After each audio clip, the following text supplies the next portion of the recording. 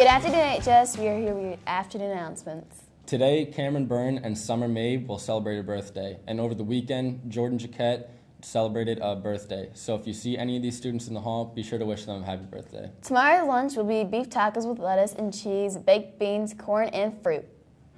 Student government is selling t-shirts. Short sleeve shirts are $10 each and long sleeve are $15 each. See Mrs. Maynard to purchase one.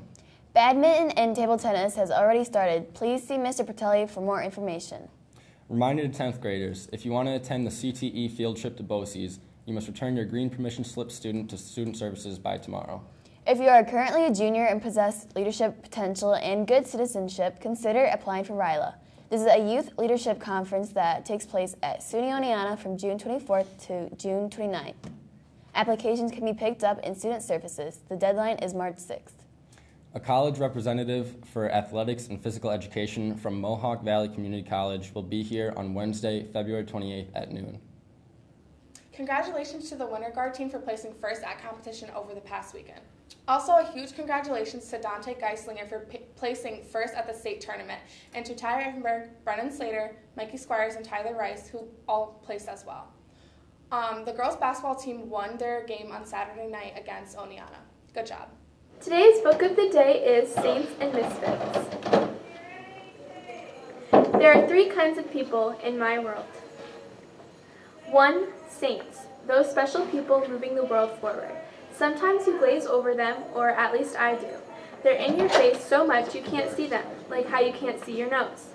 2. Misfits, people who don't belong. Like me, the way I don't fit into Dad's brand new family, or in the leftover one composed of Mom and my old brother, Mama's boy Muhammad. Although there's Jeremy and me, misfits. Because although, alliteratively speaking, Jana and Jeremy sound good together, but we don't go together. Same planet, different worlds. But sometimes worlds collide, and beautiful things happen, right? 3. Monsters. Well, monsters wearing saint masks, like in Flannery O'Connor's stories. Like the monster at my mosque. People think he's holy, untouchable, but nobody has seen under the mask. That was a summary of Saints and Misfits. The book is rated 4 out of 5 stars on Amazon. Check it out in your NHS library today. If you're interested in the Norwich Marching Band drum line, stop by the band room for a schedule and to sign up. Auditions for the next fall competition season will take place starting Thursday. Well, that's all for today. You want to hear a joke? I do. Where do snowmen keep their money? In their snow. Their snowbanks. That's close. Have a great day, NHS.